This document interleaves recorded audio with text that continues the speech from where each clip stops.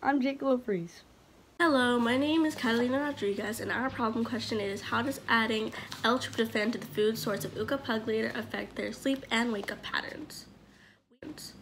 We are researching the effect of L-tryptophan on pugilator or fiddler crabs. We have chosen fiddler crabs to work with because their job is to clean the bacteria in salt marshes. This can be very helpful to the environment because lately many ecosystems and homes of underwater animals are being destroyed. L-tryptophan is a substance in foods like turkey, soybean, nuts, and seeds. Consumption of L-tryptophan containing food can make people sleepy. Adding L-tryptophan to fiddler crabs' food source could potentially be helpful to the salt marshes if fiddler crabs, like most organisms, function best with a significant amount of sleep. Our hypothesis is that if we put L-tryptophan in the food of fiddler crabs, then the hours of working as well as the amount of hours of sleep will increase because we believe that L-tryptophan makes them sleep better. With more sleep, most animals work more efficiently.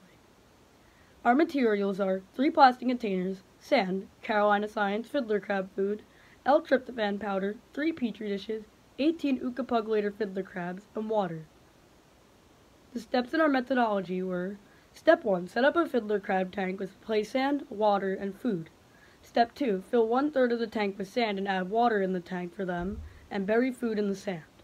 Step 3. Place fiddler crabs gently into the sand in the tanks one by one. Step 4. Place L-tryptophan to the sand or container for food. Step 5. Every 2 to 4 days, we'd replace the old food in both groups with new food. Step 6. Get a time-lapse camera and start the time-lapse. Step 7. Log each week and day for times for movement.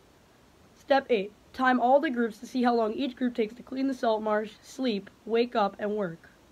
Step 9. We'd collect the data, write down the times of the group that completed the task. Pugilator, also known as fiddler crabs, live in salt marshes. Their job is to clean up the bacteria in the salt marshes. They live in big groups to get the job done quicker. They are omnivores, so they sift through the sand to find any algae and plants to eat.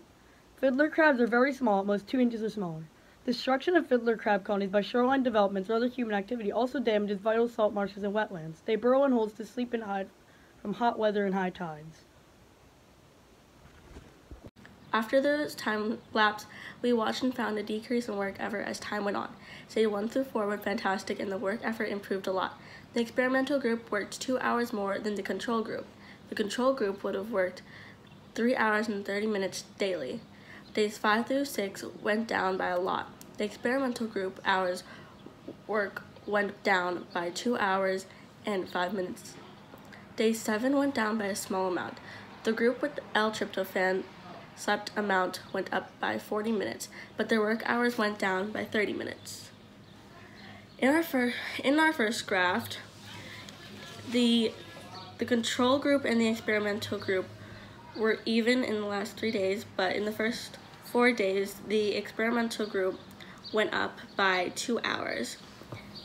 Then, after the 5th day, it went down more than the control group.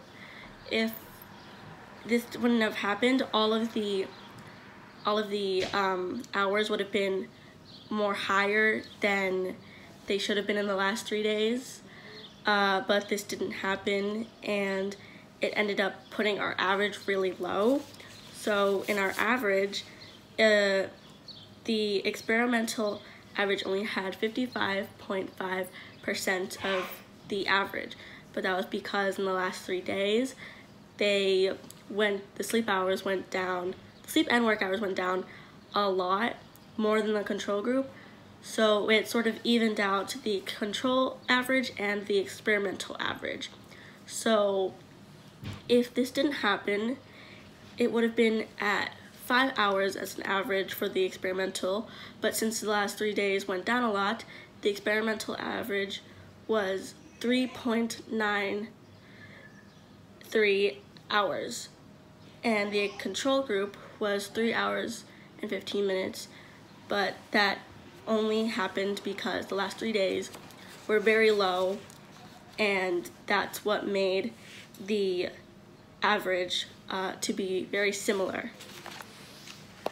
Our hypothesis was supported in the experiment's first 4 days. The experiment group slept for about 6.40 hours and worked for 5 hours. However, the crabs only worked for 2 hours and 55 minutes and slept for around 5 hours and 20 minutes on days 5 through 6. On day 7, the experimental group slept for about 6 hours and worked for around 2 hours and 25 minutes. There was a decrease in the work of sleeping and working on days 5 through 7. One possible reason behind the decrease of work and sleep is that the effect of the L-tryptophan might have worn off. Another possible reason is that the fiddler crabs' bodies may have gotten used to the effect of L-tryptophan, making them immune to it.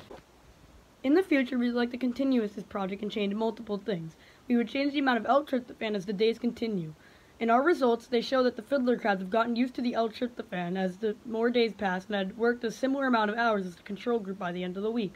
Hopefully this would change the results of the experiment by increasing the work hours and staying that way all throughout the week. Thank you for listening to our presentation. Have a good day.